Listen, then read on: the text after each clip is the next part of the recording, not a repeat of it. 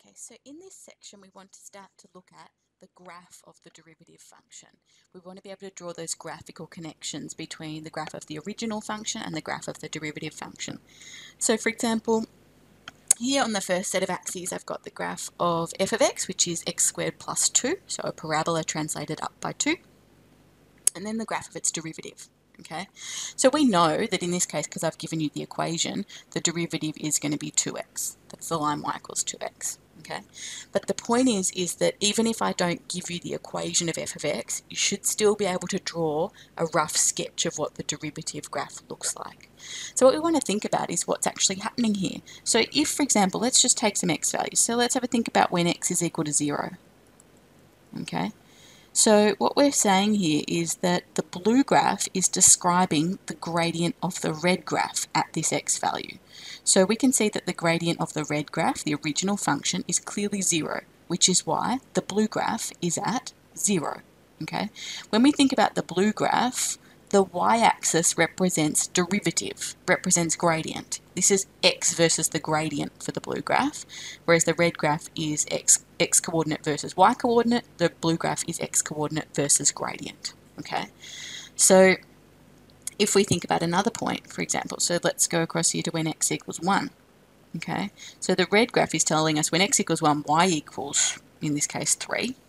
But the blue graph is telling us when x equals 1, the gradient of the red graph is whatever it is. It's going to be 2 in this case. Okay, so the blue graph tells us about the gradient.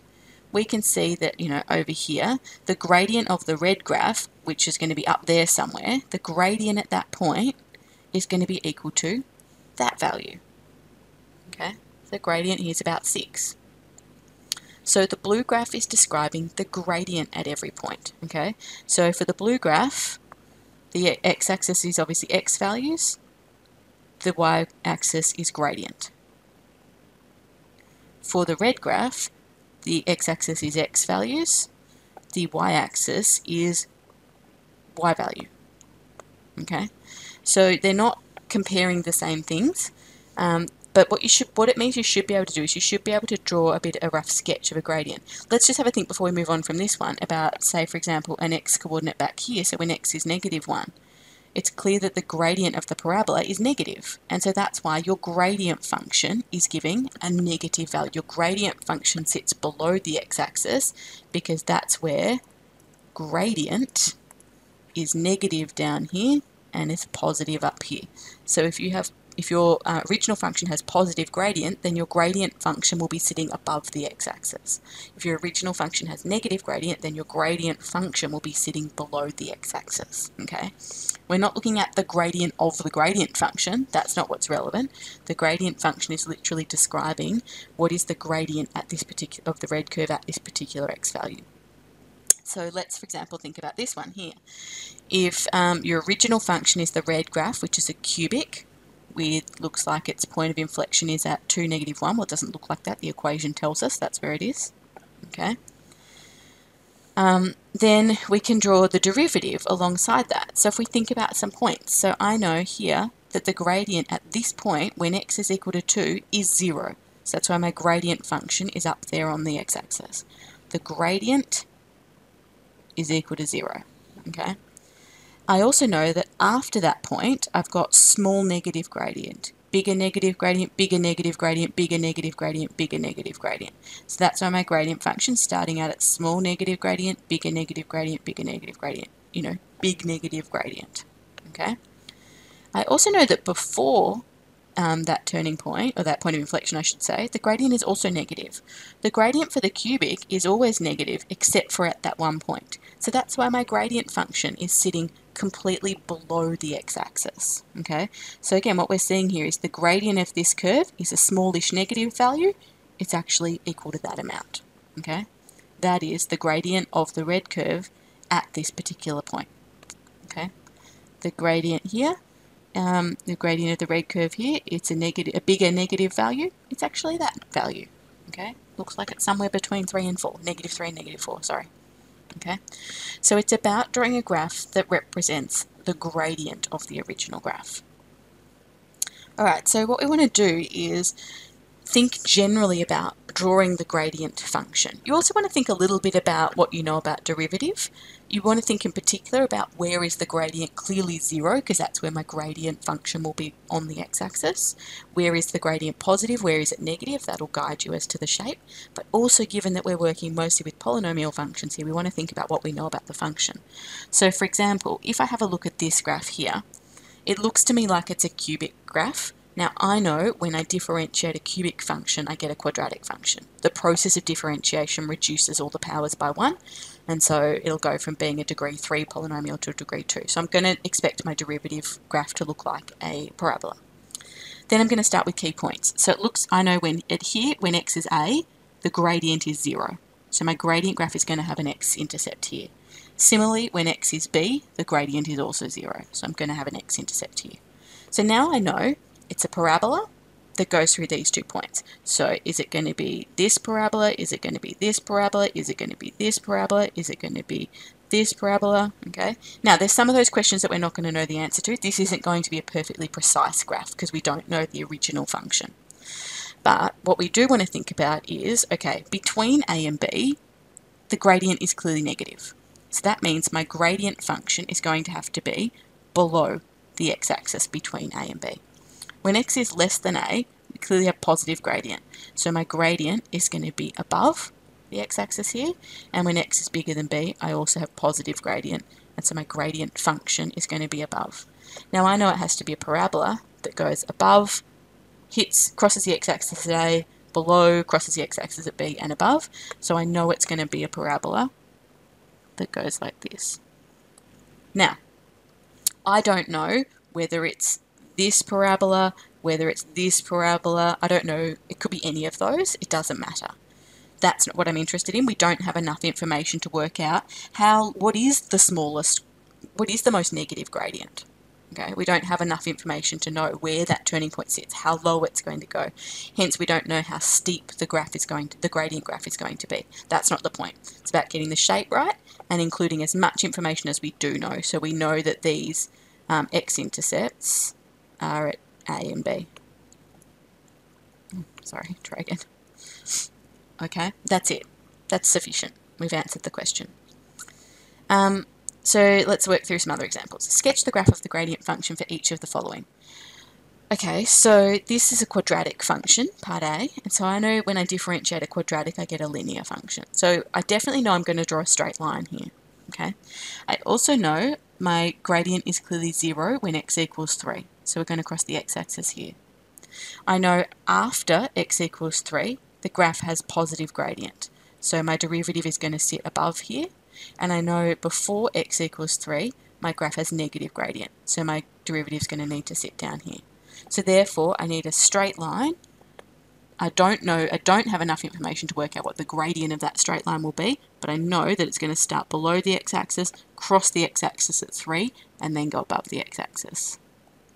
Okay, so if you drew this line, that would be correct. If you drew this, oh sorry, let's try that again.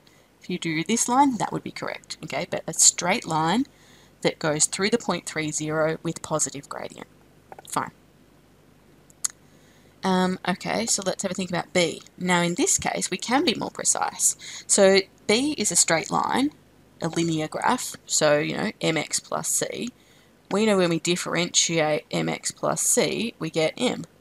We get gradient. So it'll just be y equals a constant value, so it'll be a horizontal line, okay? Because the gradient is always the same. Now, we actually have enough information here to work out exactly what that gradient should be. The rise is 6 and the run is 2, so the gradient is 6 over 2, which is 3. So we have constant gradient of 3. So again, you've got scale defined here, so make sure you're consistent. If that's 6 up there, then halfway along here should be 3. It's a bit high, sorry. And it's going to be a horizontal line.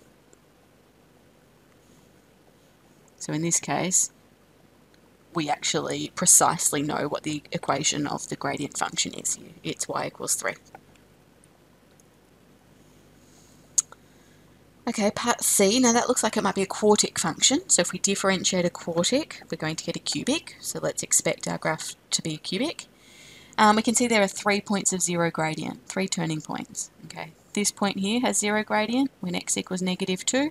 When x equals 0, we have 0 gradient, and when x equals positive 2, we have 0 gradient. Okay, then we want to think about the sign of the gradient. Okay, so between -2 and 0, the gradient of the curve is clearly negative. So my graph's going to sit down here. Between 0 and 2, the gradient of the curve is clearly positive. Okay, so my graph is going to sit up here. When x is bigger than 2, the gradient of the graph is clearly negative. So my graph is going to sit down here. And when x is less than -2, the gradient of my graph is clearly positive. So it sits up here. Okay, so we're going to have a cubic shape that crosses the x-axis at -2, 0, and positive 2, and that starts off positive, negative, positive, negative. Okay, so we should be able to draw that in. So positive gradient, 0 gradient, negative gradient, 0 gradient, positive gradient, 0 gradient, negative gradient. We know this is 2, 0, we know this is 0, 0, and we know this one is -2, 0. So cubic in shape, x-intercept's in the right place, and the graph going in the right direction. So in this case, this way rather than this way, just using what we know about the gradient. Okay, part D. So this is a constant line. This is y equals 3. Okay, so thinking about drawing the gradient function, it's clear that the gradient of this line is always 0. So the gradient function will clearly be y equals 0. Okay, another example. I think this is the second. Oh, they're all called example 2. Let's go with, so we had example 1, example 2. This is example 3. And this one down here will be example 4. Copy-paste error, sorry. Okay, so for the graph picture below, which looks like a cubic graph with turning points at -1, -4, and 2, 1, find, okay, let's interpret what this is telling us. So we've got a set of x values. So a set of x values, so we'll answer in set notation. A set of x values where f dash x is bigger than 0. So where gradient, which is derivative, is bigger than 0. So the set of x values where the gradient is bigger than 0. Okay, so let's have a think about that. The gradient is clearly bigger than 0, positive that is, between these two turning points. That's where we've got positive gradient. It's negative here and it's negative here. So we've got positive gradient between these two turning points. Okay, we want the set of x values where we have positive gradient. So in terms of x values, it's very clear we have positive gradient between these two x values. That's where we have positive gradient. Okay, so not at x equals -1, because that would be when gradient equals 0. Not at x equals 2, because that would be when gradient equals 0. But between x equals -1 and x equals 2. So we can either write that as the set of x values such that -1 is less than x, which is less than 2, or we can use our interval notation, which is also set notation, and say that x is an element of negative, the interval from -1 to 2. Okay, part B, we want the set of x values where the gradient is negative. So we know gradient is negative out here and also out here. Okay, so it's going to be these x values out here, these x values out here. Okay, so again, not when x equals -1, because gradient is 0 at -1, but when x is less than -1, and not when x equals 2, because that's where gradient will be 0, but when x is bigger than 2, the gradient will be negative. So we can either write it as a set of x values such that x is less than -1, union x is bigger than 2, or we can use interval notation, so x is an element of the interval from -infinity up to -1, union from 2 up to infinity. So again, reliant on our set notation back from our functions and relations chapter. So, you know, methods, it's not just about individual topics. All of our previous understandings continue to feed through into other topics. Part C, give the set of x values such that f of f dash x, so the gradient, is equal to 0. So there are only two x values where the gradient equals 0, but we've been asked to give a set. So that would be x is an element of the set of values which just contain -1 and 2. So it must be the curly brackets. Remember, if you wrote it as -1 to 2, that would be an interval, suggesting that every number between 1 and 2, inclusive of 1 and 2, is where we have 0 gradient, which is not true. Even if we wrote it as this way, it'd be every number between 1 and 2, not including -1 and 2. Okay, so you need a set that just lists values, and that's where we need to use the curly brackets. Sketch the graph of y equals f dash x on the same set of axes. Okay, so we've established that we've got 0 gradient when x equals -1. So my gradient function will cross the x-axis when x equals -1. It'll cross the x-axis when x equals 2. We think that the original function looks like it's probably a cubic, and therefore its derivative is a parabola. We can see that we have negative gradient before -1, then positive gradient, then negative gradient. So again, remembering, positive gradient means above the x-axis. Negative gradient means our gradient function will be below the x-axis.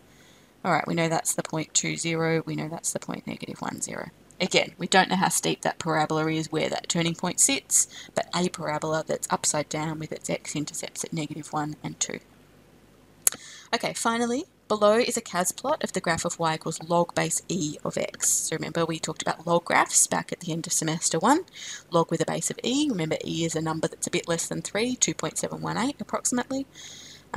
So this is the graph of log e of x. You might also remember that your CAS uses ln to refer to log base e, the natural log. Okay, so that's what it looks like. I've already drawn that on my CAS over here. Okay, same graph, same window. Make a sketch of the gradient function on the diagram above. Okay, so we want to think about what we know about gradient to draw a rough sketch of what's happening with the gradient function. So the first thing I'm noticing, which is the first thing I look for, is that the gradient is never 0 here. Okay, there's no turning points here. The graph doesn't go from being positive to negative gradient or negative to positive gradient. Okay. In fact, interestingly, the gradient, if I draw in tangents, is always positive. It starts out with a very big positive gradient, really big positive gradient when x is very, very small, okay? And then it gets less and less, okay? Less and less steep until we've got, not very steep gradient. So what we might be seeing is very, very big gradient values becoming less and less big, but never actually reaching 0. So we're getting an asymptote sort of thing happening. So again, this is purely just looking at what is happening to the gradient and how might I approximate that in a sketch. I'm not asking you to know what the derivative of log e of x is. That's not the point of this. In fact, that is why I've asked you this question. We don't know. In the previous questions, we've gone, okay, well, we know the derivative is going to be a quadratic, so we know we're going to draw a parabola. Here we don't know what the derivative is, but let's still think through the logic of what is happening to the gradient.